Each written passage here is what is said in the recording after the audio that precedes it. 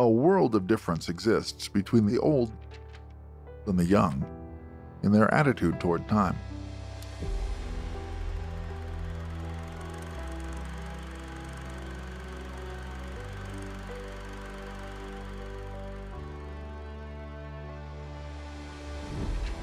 As St. Peter said in one of his first Pentecostal sermons, the young men see visions, the old men dream dreams. The old look backward, the young look forward.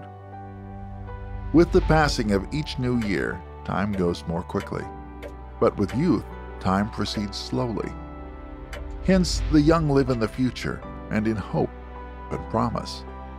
Lacking experience, they are apt to think that the emotions and pleasures and thrills of youth continue all through life.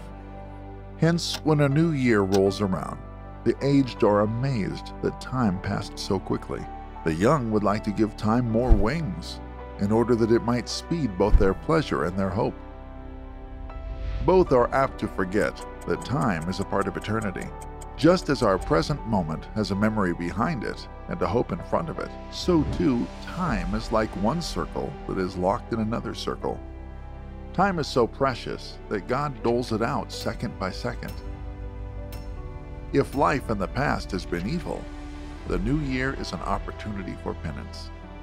If life, however, has been virtuous, the new year is an opportunity for greater self-perfection. Each new year is actually a testing and proving ground for eternity, a season of plenty from which we shall later on reap either wheat or weeds. Time is equivalent to what can be done or gained by it.